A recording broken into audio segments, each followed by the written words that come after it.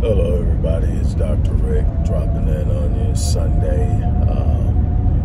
Had a good day so far at the gym, got a little work done. About to go relax at the lounge with the guys. But on the way there, I'm sitting up and I'm thinking, and somebody said something on a post that it summates what I've been saying for years, but it does it in a way that was just kind of colorful and unfortunately real and true. Before I get started, I want to remind you, if you believe in the work that myself and the people at the Odyssey Project have done over the years, including Black Men Lead, the Black Empowerment Blueprint 1.0, our think tank, and our research center. If you believe in the work we've done, the work we are doing, and what you think we are capable of doing, we need your support. It's great to talk about it. One of the things that I have noticed doing this little Kanye Kyrie thing is we love to talk. We love to talk about things. We love to debate. And we tend to like contention with one another. There was a couple of things that people popped on and said on posts that I made that were highly intensive with great points, and they picked like one point that they could find contention that had actually nothing to do in the grand scheme of the overall message of the post to create a contention. And I'm beyond that. I'm at a point now where I'm not looking to debate you. I'm not looking to argue with you. If you have a point to make the point. Give me something. But saying I don't agree is not proof of why you don't agree. Is you don't agree. And I'm going to give you the right. Everybody's got a right to disagree. But this entire idea of contention, it's built in us. Now, we'll go hard in the paint on one another, but the people we should truly be contending with, the groups, the organizations, the systems that we should be contending with, we soft and pliable and compliant, but let somebody in our own group say something we don't agree with, and we trying to take their head off. We trying to come with everything we got, and it's so ass backwards. But anyway, kind of leading into what I'm talking about. But we need your support. We need to do more than talk. We need more than debaters. We need more than lecturers. We need people who have ideas that can put those ideas into action, that can change futures. That's how we're going to empower ourselves, by planning for the future. It's that simple. Sitting up looking for quick fixes, trying to ride the current of the moment is how we got where we are right now. Chasing the American dream, trying to fit in, trying to be accepted, trying to get them to like us. Everything that except building something for ourselves, owning something for ourselves, making some autonomous moves that we are in control of. No. So it's time out for that. And that kind of leads into what I'm going to say. And I'm not going to be long because I'm almost where I'm going.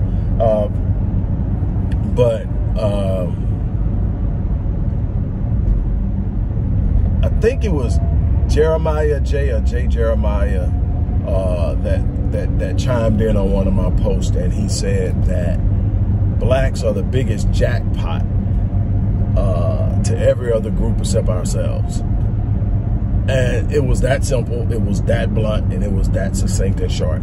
That was the comment, and the comment carries so much validity, it carries so much weight, it carries so much accuracy, and it is a real colorful summation of what I've been saying for years. Let me explain something to you.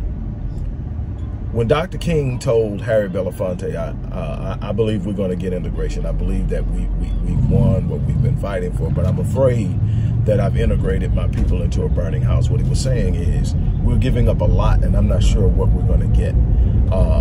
Because let me tell you something, before we start fighting for what we call civil rights, which end up being a fight to integrate and be accepted in their establishments, accepted in their systems, allowed to move in their areas, instead of owning our own and creating power within that would have made us valuable. And people, when you become valuable and you become power, you don't have to ask to be allowed to do anything. People will invite you in. And it's not that I'm looking to be invited in, but if I'm going to be in, it's going to be because I come with something that they can't take from me.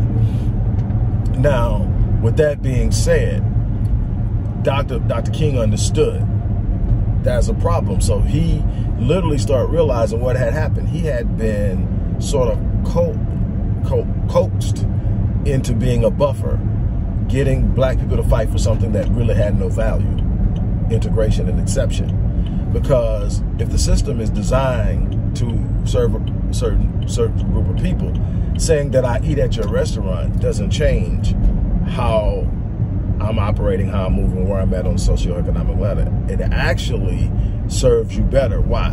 Now, instead of patronizing black diners, now instead of patronizing black bus companies, now instead of patronizing black cab companies, black cleaners, and all of the other businesses that we already owned before this whole integration idea, instead of doing that, now we're patronizing white businesses. And we end up selling away what we own. And that blueprint, used by a certain group that doesn't like to be called out, that blueprint was passed down to Asians, to Arabs, to Latinos, to other groups. So now we're the jackpot. Put your shop up in the black community. Put your gas station up, Arabs. Put your liquor store up, Arabs. Put your dry cleaners up, Asians. Put your nail salon up, Asians. Put your taquerias up, Latinos. Everybody is in the black community cashing in on the fact that we don't have no unity, we don't have autonomy, we don't have the capacity or desire to work together, that we are literally bickering and infighting about things that we should be standing firm on even when we don't agree. That's the difference between other groups. It's not that they agree on everything, it's just that we will not allow our disagreements to create cracks and orifices within this structure that gives us power. So we have protocols in place. We have agendas in place. There are certain things we do. There are certain things we don't do. There are certain ways we move and operate. When this happens, this is what goes on. We don't have that. Everybody knows we're the quick ticket. We are the, as Jeremiah J, I can't remember which way it was when I read it. But as Jeremiah was saying, look, we're the jackpot. Everybody knows, set up shop in the black community. Promo, set your ad campaigns up to the black community. Set your sales funnels up to the black community. Set up politicians, shoot your rhetoric at the black community. You don't have to offer them nothing. You just have to make them feel good. All you got to do is tell them that the other people are racist. That word triggers them.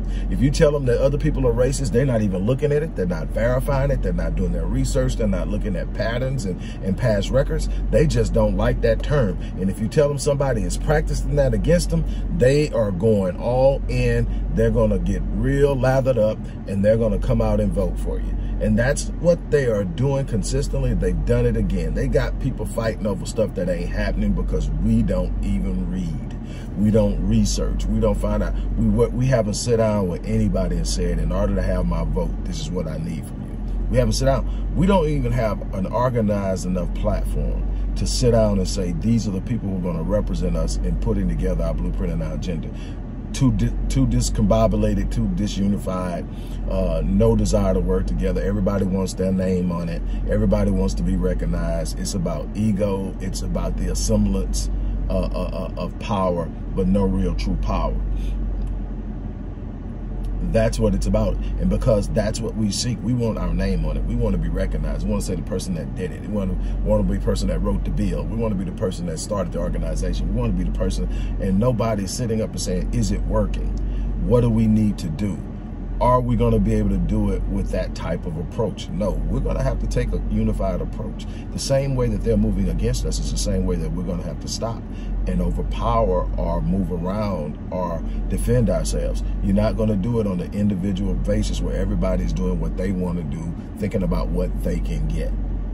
And we make ourselves easy marks, or as Jeremiah put it, as make ourselves an easy jackpot, an easy win.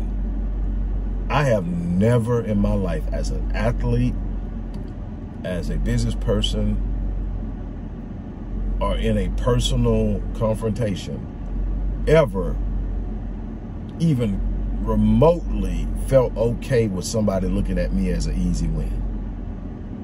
just the idea you think I'm an easy come up or I'm an easy win or you just can beat me is going to make something on the inside of me stand up and want to be the best that I can be and bring the smoke. I might lose, but I won't be an easy win.